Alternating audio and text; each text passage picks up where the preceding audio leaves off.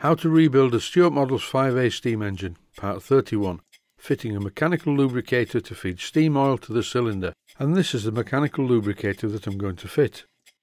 I bought this lubricator from Blackgates Engineering a while back. It's a very nicely made thing, so it's time to fit it to the engine. The engine, as you can hear, is running in quite well now. It's getting a lot smoother.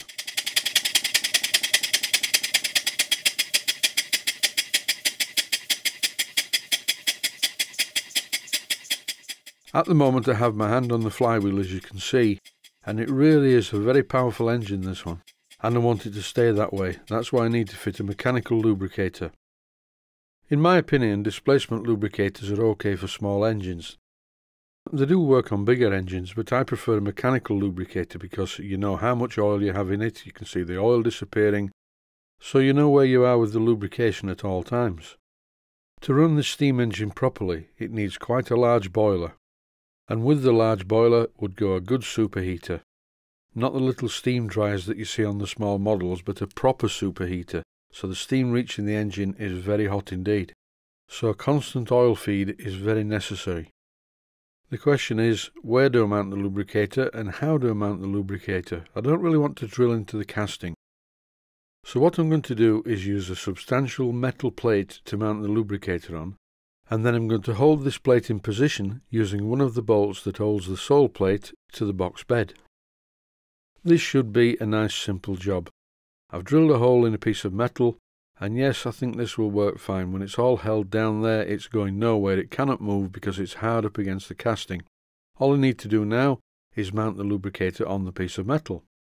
And here's the finished shape of the piece of metal, with two holes drilled to take the bolts that hold the lubricator down onto the plate, and this should be fine. The lubricator is held to this metal plate by two bolts that go through two 1/8 of an inch diameter holes in the plate itself. And in this clip I'm using my trusty Barco spanner to tighten the nuts, and please note I am not rounding the edges with this. Most of the edge rounding I do is not with an adjustable spanner, it's with very small, very slim spanners. Today really I think I should have stopped in bed. It's one of those days, it's not been a good day so far. I've made a complete mess of this. So I made another one the right size this time. I make plenty of mistakes in the workshop. Some mistakes I show on the videos and other parts just go straight into the scrap bin. I'm currently running this engine in, so what I'm going to do is just let it run for a moment or two, and I'll stop speaking just so you can hear the good noise that it makes. It sounds especially good in slow motion.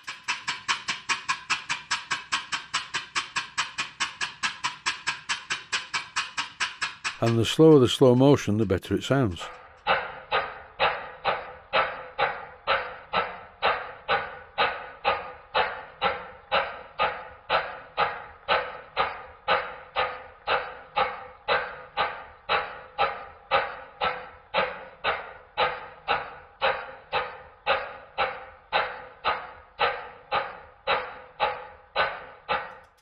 And that's enough slow motion, now it's back to normal speed.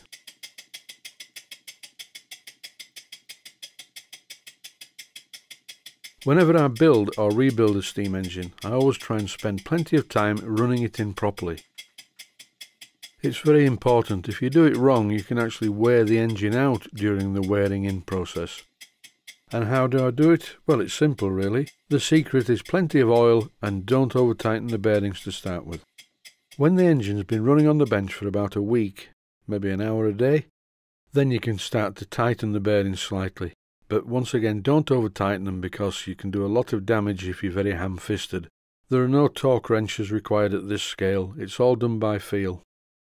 What I'm doing at the moment though is the opposite of tightening bearings. I'm dismantling one. This is the front eccentric that controls the engine when it's going in the forward direction. The reason I've taken off the bottom part of this eccentric is because I need to modify it so I can connect a link to it to drive the lubricator. By far the simplest method would just be to drill a hole in the eccentric, about here, and then I could just use a piece of bent piano wire to drive the lubricator. But no, that's very unmechanical, so I did it this way. I machined a small block of gunmetal and then silver soldered that to the bottom part of the eccentric. I drilled a 1/8 of an inch diameter hole in the block, which I'm currently tapping 4BA, and I rounded the edges of it, so it really looks like it's part of the eccentric. After applying the usual copious amount of lubricating oil, I'm about to reassemble the eccentric, but I'm not going to show you that because it was very boring. It was just about as boring as removing it. What I also didn't show was the enlarging of the hole in the arm on the lubricator. But you don't need to see that either. It's quite simple. I just drilled a bigger hole in it. Then I cut a thread in this hole with a 4BA tap. I temporarily put two 4BA brass bolts in there, measured the distance between them and made this. Links like this are really simple to make. You just machine two collars in the lathe, and in this case I just cross-drilled a couple of holes 5/32 of an inch in diameter, and then silver soldered the bar in, which is also 5/32 of an inch in diameter. Simple, effective, and more than strong enough to do this job. In this clip you can clearly see how the lubricator works. The arm connects to a reciprocating arm, which is on a one-way clutch, and then there's like a crank pin which lifts the plunger up and down and pumps the oil from the tank up to here. This is a check valve or clack valve, and this is how the oil is fed into the steam chest and subsequently to the cylinder. Whenever you do any piping that's carrying oil, always test it. When using very thin piping like this, it's quite easy to put too much silver solder on and block up the pipe at one end, or both ends. I've done this on many an occasion. It wouldn't be quite so bad if it was a steam pipe, because as soon as you connected it up you would realise, oh, no steam's coming out of the pipe, it must be blocked. But when it's an oil pipe, you don't know. The only way to find out is wait a while and see if any oil comes out of the exhaust. The problem is, particularly if you're running on superheated steam, by the time you realise there's no oil coming out of the engine, the cylinder bore and also possibly the piston rings could be damaged. So I always do this. I leave the pipe disconnected and run the engine.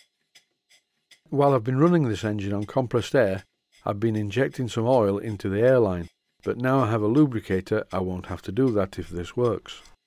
And you will see after a while a very small blob of oil starts to appear at the top of the pipe. And here comes another one. Oh, the excitement, and it's only taken about 10 minutes. And that's enough of that. I don't want anyone getting too excited. And now I've clearly seen oil being pumped up the pipe, I can connect the clack valve. Now I can steam this engine with confidence because I know that as long as the lubricator's full of oil, it's getting pumped regularly into the steam chest. And that's it for now. Thanks for watching and I hope you found it useful. I'll just leave you with the engine running so you can see the oil pump working.